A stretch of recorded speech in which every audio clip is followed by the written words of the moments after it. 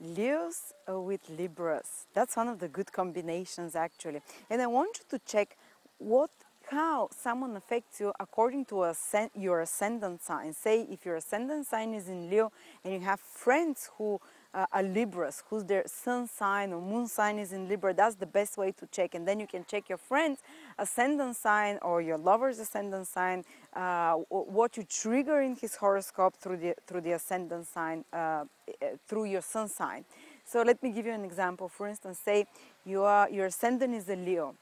And to a lesser degree the sun or the moon, because always the ascendant shows the relationships between people, so it's good to compare your ascendant sign to others, sun and moon. But say your ascendant or sun or moon is in Leo, and then you have a friend or a lover or a child who has their sun or moon in Libra. Then this Libra person will trigger your third house, the third house from the ascendant, the third house from sun or moon, but always the ascendant is the way to show houses most correctly, you know. So how will a Libra affect the Leo person? Well, the Libra person triggers the third house, which is a house of siblings. So these people who have very good friendship already, you know, Leos and Libras, they can have much more better friendships than other people and longer friendships, and especially friendships that feel like sibling or relative friendships, you know, close ones. And third house is houses of adventure, is the house of excitability, learning new things. So it's great, even if you're with a lover in a relationship.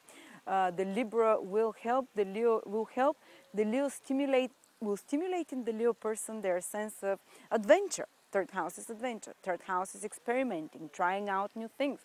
So the Libra will stimulate this desire to try out new things in the Leo person and make them more adventurous, even a bit more liberated, a bit more playful. Third house is the house of games and playing.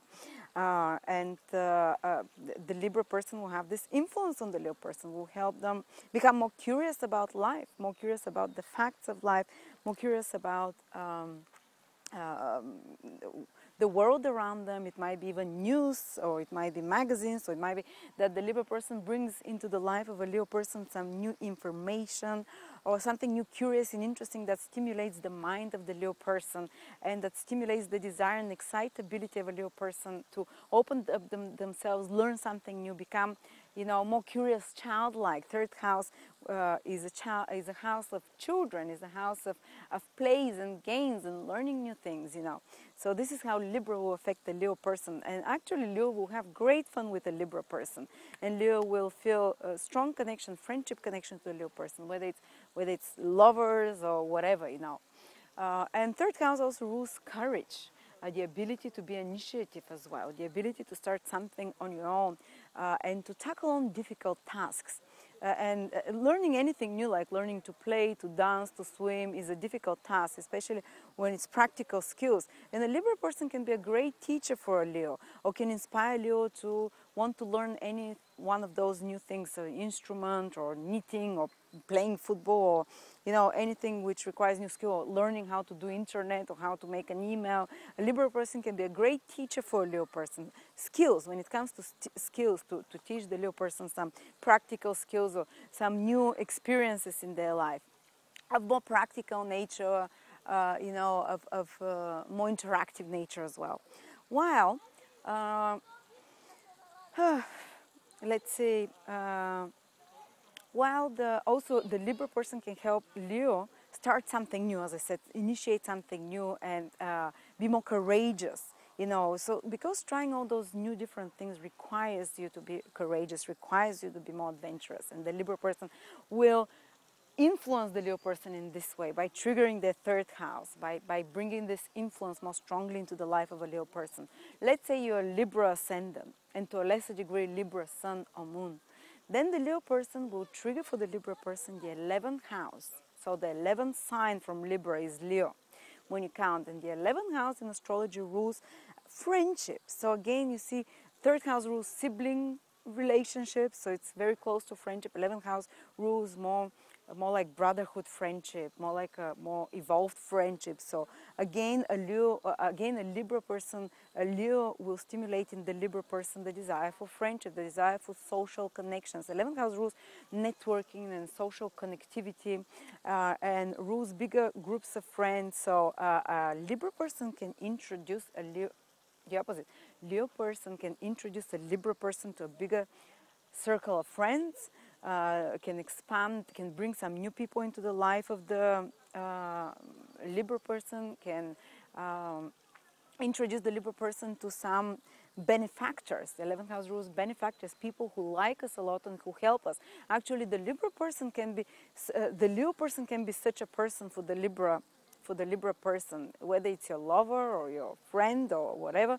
The Leo person can play the role of a benefactor who helps you further, who helps the Libra person further their goals and their plans for the future, because 11th house rules your goals and dreams, the ones that you slowly try to take to work on over your life, you know.